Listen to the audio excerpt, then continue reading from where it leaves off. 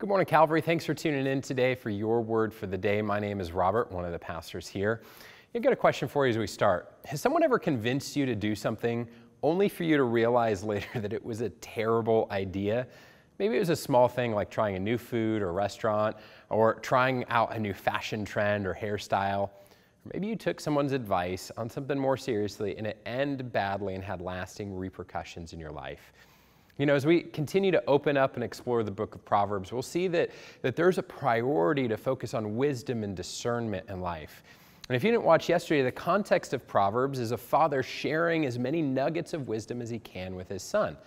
And even in today's section of Proverbs that we're going to look at in chapter 1, it opens with this statement. In verse 8, it says, "Hear, my son, your father's instruction, and forsake not your mother's teaching, for they are a graceful garland for your head and pendants for your neck."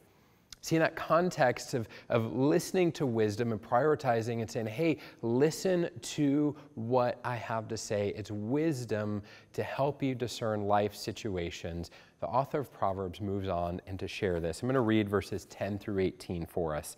He says, "My son, if sinners entice you, do not consent. If they say, 'Come with us, let us lie and wait for blood. Let us ambush the innocent without reason. Like Sheol, let us swallow them alive and whole, like those who go down in the pit. And we shall find all precious goods and fill our houses with plunder. Throw in your lot among us, for we all have one purse.' He says, 'My son, do not walk in the way with them. Hold back your foot from their paths, for their feet run to evil, and they make haste to shed blood. For in vain a net is spread in the sight of any bird, but these men lie in wait for their own blood. They set an ambush for their own lives.'" Notice the filter that we're called there to live by. It says to not allow sinners to entice us in their sinful ways, to not take advice from those who live sinfully. Now, that's not to walk around saying, well, you're a sinner, I'm not going to take your advice on what repairs you need to do to my car. But it does bring up a good thing for us to remember, and that is that sin, by nature, is enticing, and we have to intentionally fight against that. I think we forget that at times. We're so used to making sin this ugly, nasty thing, but the reality is that each of us have certain sins that are enticing to us, more so than others. And if they're not enticing, then it wouldn't be a temptation for us. So sin by nature looks appealing and desirable in our life. Sin always promises to bring us joy and meaning and fulfillment, but in reality, it leaves behind pain and regret and destruction. See, there's this old Christian quote that states, "Sin will take you farther than you want to go, keep you longer than you want to stay, and cost you more than you are willing to pay." That's why at the end of this proverb, we're reminded that the people who live in sin says they set an ambush for their own life.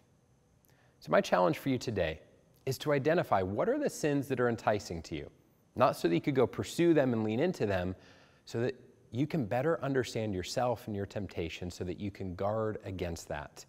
So you can't defend against an enemy you don't know and understand, so get to know what sins you are vulnerable to, what temptations are more enticing to you, and then build a defense against them.